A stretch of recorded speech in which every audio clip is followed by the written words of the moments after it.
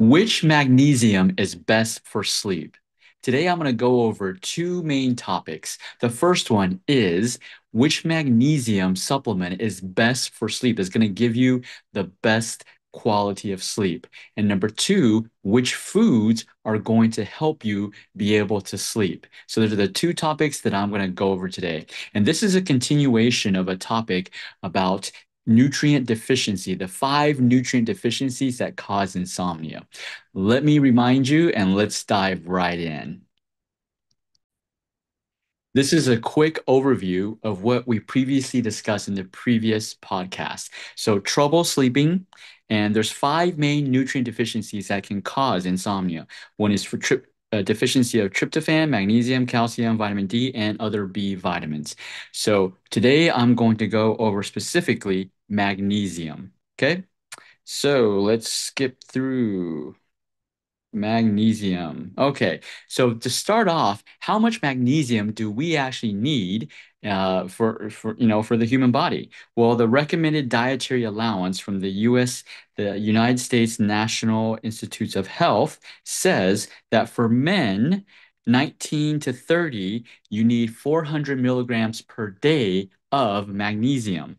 Now, if you're above 31, you need 422 milligrams of magnesium per day.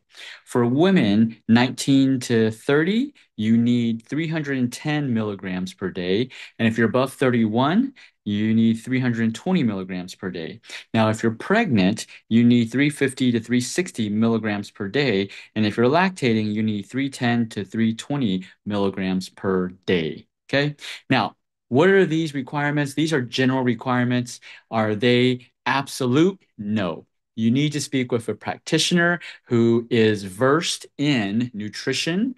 No, most physicians, even though I am legally required to tell you to go check with your physician before you take any supplements, okay? Before you do any of these recommendations that I give and my team gives to our patients, you need to talk with your physician.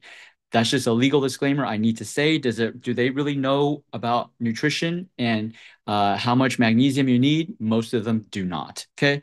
But this is the generalized. Okay. There are people that take more and people that take less, but you need to be supervised by someone who knows what they're talking about and not just knows what they're talking about, but has experience in treating patients using magnesium supplements. Okay. So, magnesium supplements. There's many types of magnesium. Which one is the best one for you, right? That's the number one question you tuned in for. Well, let me first start off by there's three main ones that can help with insomnia. One is magnesium. Mg is short for magnesium. Magnesium glycinate. It's also called bisglycinate, magnesium bisglycinate. Magnesium taurate is number two, and magnesium L-threonate. Okay. These are the three main forms of magnesium supplements. Okay, supplements, I want to emphasize that can help you with your sleep if you're having problems with sleep. So I broke it down to three main categories to distinguish between the three, and so that you can talk with your practitioner, your healthcare practitioner, which one is best for you at the moment. Okay, absorption, magnesium glycinate and magnesium taurate, they both have high absorption, which is really good. Magnesium L-threonate has moderate to high, but the benefit here is the benefit difference of magnesium L-threonate. It crosses the blood-brain barrier. This is a synthetic vitamin, synthetic created in a laboratory specifically to cross the blood-brain barrier. These two, magnesium glycinate and magnesium taurate, do not automatically pass through the blood-brain barrier. So that's the advantage of magnesium threonate. Okay. Digestive tolerance. If you've taken magnesium supplement, you've probably experienced some GI upset, diarrhea, bloating, gas, and so forth, right? Because there's a specific form, magnesium citrate, that actually acts as a laxative, right? That is not one of the ones for insomnia, as you can see.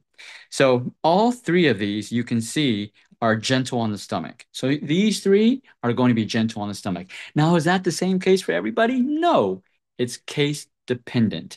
It's individualized. That's why you need to work with a practitioner who knows, who has experience with thousands of patients like our clinic We've treated thousands of patients and we still are treating patients. Okay. This information is not from patients we treated 20 years ago and we are just teaching now. No, no, no, no. We've been treating for over 20 years and we're still treating. Okay. That's my team. Okay. Now, sleep benefits. Here's the difference of these magnesium supplements. Okay.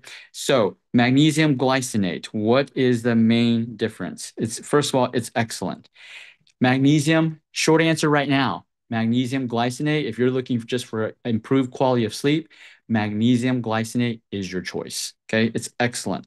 It has a calming effect, muscle relaxation, and this form of magnesium is attached to an amino acid called glycine.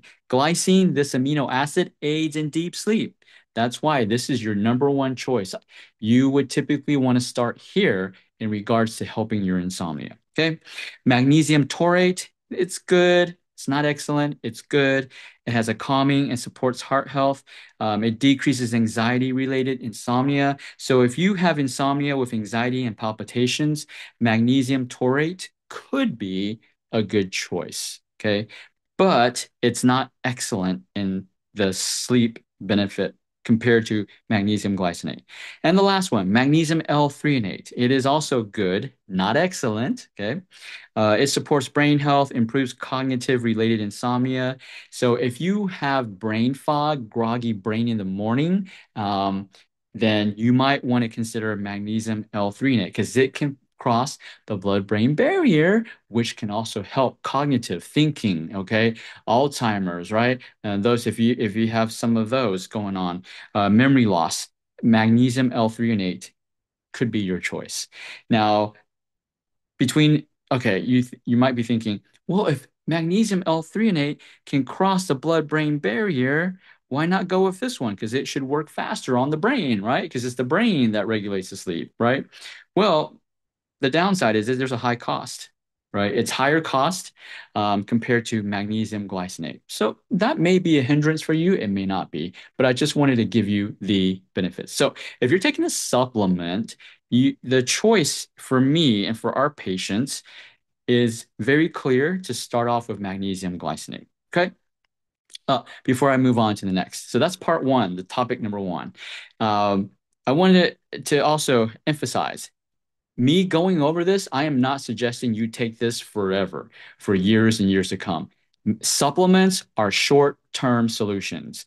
They do not create long-term results. They create short-term results. So if you're only looking for short-term results, then supplements is the way to go. And you don't care about if you sleep great for months and years, you don't care about that. You just want to sleep today, you want to sleep this week. Supplements is a great good go to. Okay.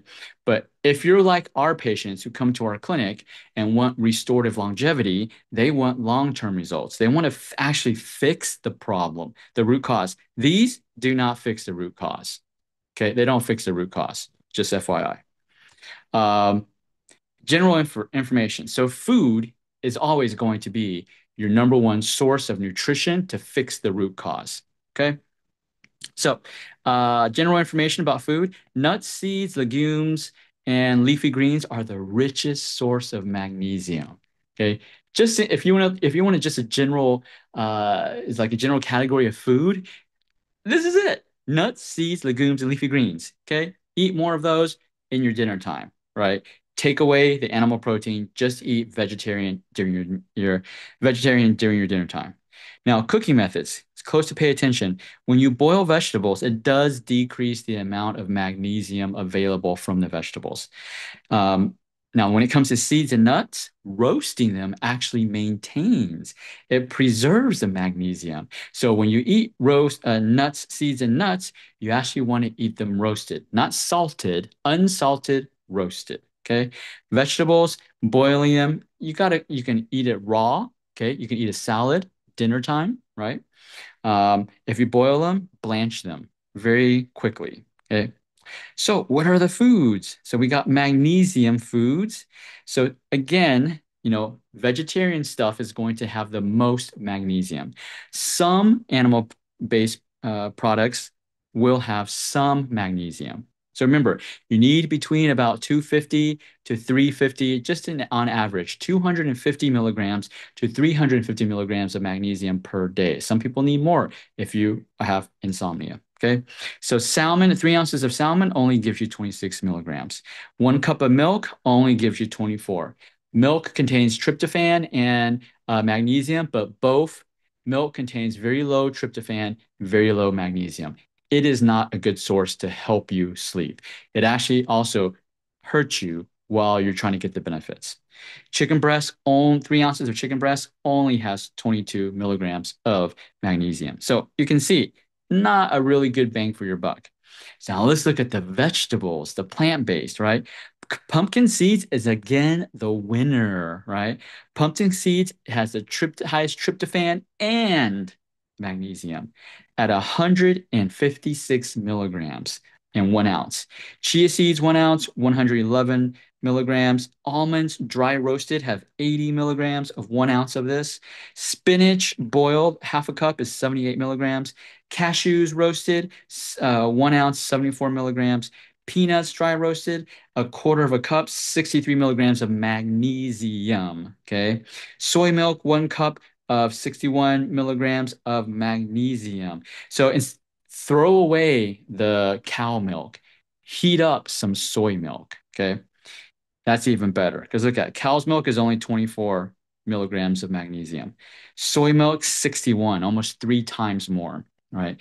Cooked black beans, 60 milligrams of magnesium. Edamame, shelled and cooked, half a cup of that, 50 milligrams of magnesium. Peanut butter, no added sugar, 2 tablespoons, 49 milligrams of magnesium. And cooked brown rice, 42 milligrams, 1 cup, 42 milligrams of magnesium. And then oatmeal, instant or prepared, 1 cup is 36, and a banana, 32 milligrams. So not a lot of fruits, right? Really just one fruit on this list. Mostly nuts are your winners for magnesium. Okay. And nuts and seeds also have oil. So they also will help you with your digestive system at the same time. So if you really want to fix your insomnia problem, and if your problem is really due to magnesium, right?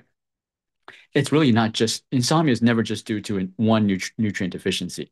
It's due to a nutrient deficiency that results in an organ dysfunction.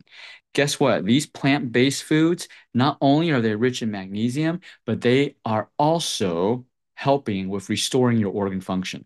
That's why what we do at our clinic at Achieve Integrative Health, we help all of our patients focus on these to fix the root cause.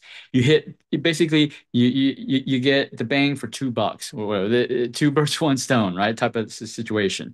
You eat these seeds and nuts, you not only get the magnesium, the tryptophan, but you also get other nutrients that help you restore your organs that are dysfunctioning, whether it is the kidneys, the liver, the heart, every organ can affect your sleep. Okay. So this is the root cause. How to fix a root cause. Now, if you only want short term, again, like I said, you can go to the supplements, right? Magnesium glycinate is going to be your best choice. Could you do both? Absolutely. We do that for our patients as well, right? We give them the magnesium supplement to get them the sleep that they need right now. And that also gives us time and gives them time to implement the dietary changes so they can actually fix the root cause. So that's how you do it with restorative longevity. I'm going to put the links for the original podcast part one and then part two with the links to the tryptophan so that you can watch those two and after you watch this one.